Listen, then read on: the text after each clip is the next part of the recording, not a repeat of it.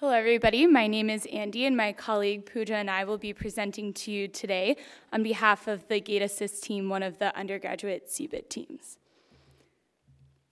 Gait Assist is one of the most common gait disorders associated with cerebral palsy. As you can see from this video, scissor gait presents as a crossing of the legs while walking. As a patient attempts to walk, their legs provide a barrier which often causes an increase in trips and falls. Additionally, other symptoms such as toe dragging, crouching, and inward rotation occur. In the United States alone, there are nearly 80,000 cerebral palsy patients who suffer from the effects of scissor gait. Additionally, other neurological disorders such as multiple sclerosis or spinal cord tumors can cause an estimated 50,000 additional cases of scissor gait. Currently, there are very few solutions on the market, and those that exist are uncomfortable, expensive, and are not able to be worn up and down stairs or on uneven terrain. Therefore, there is a need to reduce the crossing of the legs, which is caused by scissor gait, in order to improve balance, allowing for greater independence and increased participation in daily activities. Our solution is a simple orthosis, which consists of two lightweight plastic blocks, which are attached by a metallic bolt, which slides along a C-shaped rail as the patient walks. As you can see, the device is attached to the patient using elastic straps around the thighs, and is further secured using a suspension system which can be attached to the patient's belt. Both of these features are adjustable. The device moves easily with the patient throughout their gait cycle.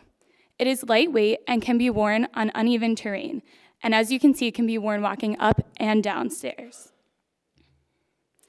It's very important that we are able to customize this device to a wide range of patients, ranging from young children through adults. The first aspect of customization is the rail length. The rail length determines the maximum stride that a patient can have. So based off of a patient's height, we're able to determine their ideal rail length and fit them accordingly. Additionally, we are customizing the width using insertable blocks to make the device wider. This is extremely important because if a device is too wide, it hinders the patient's ability to walk. If a device is too thin, it does not mitigate the effects of scissor gait effectively.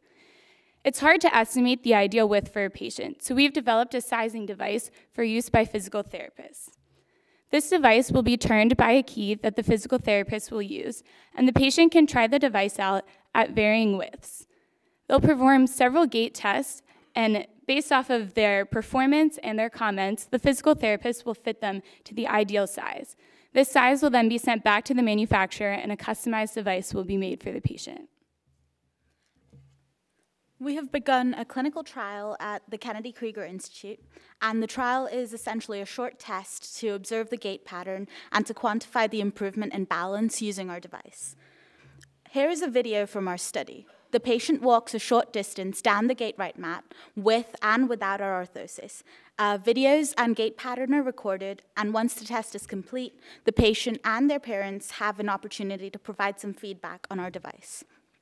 From the video, you have clearly seen that the patient has an increased gap between their legs whilst wearing the device.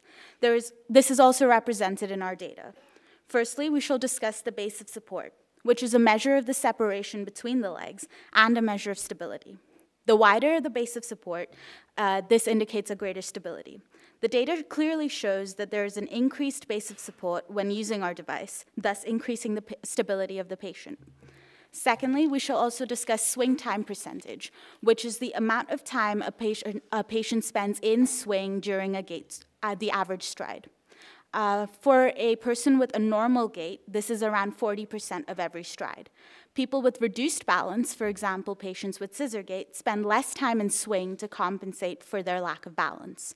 From this data, we see a clear increase in swing time percentage, moving towards the 40% mark, indicating improved balance when using Gait Assist. As part of the study, we also collected feedback from the patients and their parents, as these are some of the key stakeholders. All the patients who used the device said it was comfortable, and 2 out of the 3 said that they would wear it to school as is. The third wanted us to make some changes to the device to make it less conspicuous so as to avoid questions. The team is currently working on solutions to combat this. All the parents said that they would want their children to wear this device to school. Gait Assist aims to increase the patient's engagement with their environments. So we have done some self-testing on the device to determine how well it functions in daily use scenarios. Several team members wore the device throughout their day, making no changes to their daily routine. Stairs and other hilly terrain were comfortable to walk on, and the team members who did this testing wore the device for up to 8 hours without any discomfort. Our device is intended for daily use, and so the durability of the front surface is also key. We would require material with a low friction coefficient and probably a material that can be injection molded. So at the moment, these are our 3 contenders for what we could manufacture the device from. So we have high-density polyethylene, nylotron, and acetyl. We ran some fatigue testing on a device that was made out of high-density polyethylene. It ran for 100,000 cycles, and that's equivalent to about 12 days of daily activities. And here are some preliminary results. I would like to conclude by talking you through our future plans and our pathway to implementation. So currently, we received a provisional patent in May 2015 and are filing for a full patent for our device. We aim to complete the clinical trial and then seek FDA approval as a Class 1 medical device. After this, we would want to launch a pilot study of about 100 patients to see how the device functions in daily use. And to continue with this project, we are seeking funding. We believe that Gait Assist can improve the lives of scissor gait patients one step at a time. Thank you for listening.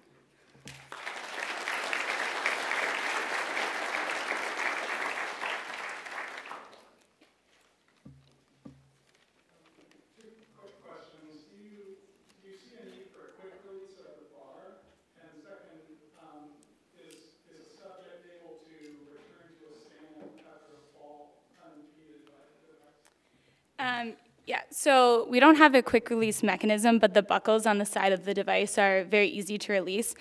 So you're able to clip yourself out of it if you're feeling uncomfortable, and then you're able to move your legs freely. We haven't tested a subject falling. Like in our trial, there's no way for the subject to fall. Additionally, if a subject currently uses another assistive device, such as a walker, they could use that in conjunction with our device if balance is an added question for them. Another thing is that the elastic straps actually allow you to widen your support if needed in case you trip, so you're not restricted to just the width. You can always go wider, but what we wanted was them to not cross their legs.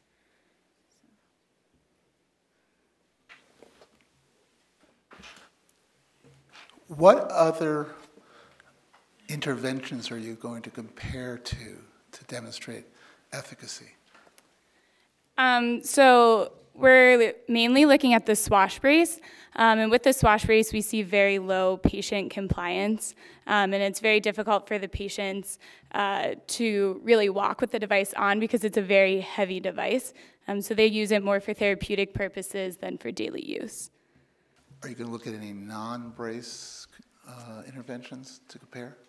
Currently, we're only looking at the swash brace.